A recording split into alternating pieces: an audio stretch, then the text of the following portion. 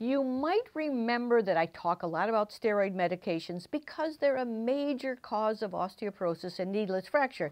As a matter of fact, 20% of all osteoporosis in this country are estimated to be caused by the use of steroid medications like prednisone.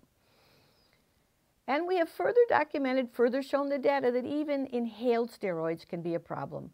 Now there's fascinating research just being released that links low-dose steroids, low-dose prednisone, actually to increased cardiovascular disease. And this is, so not only are we finding that these drugs, even in low dose, are bad for bone, but they're also bad for the heart.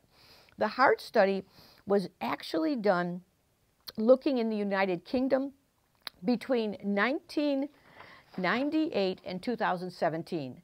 They looked at 90,000 people, a very large sample, and what they found is that those patients using even less than 5 milligrams prednisone per day had an absolute doubling of risk for cardiovascular disease as opposed to those not using the steroids like prednisone.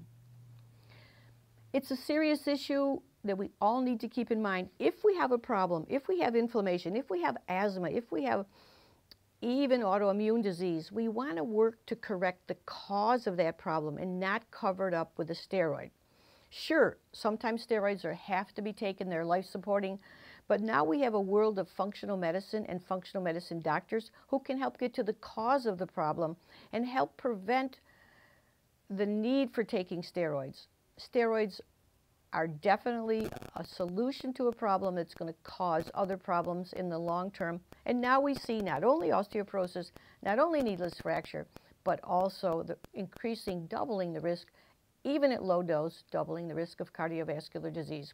We'll give you a link to that study if you want to show it to your doc, but let's all try to find the causes of our problems, correct those causes if we possibly can.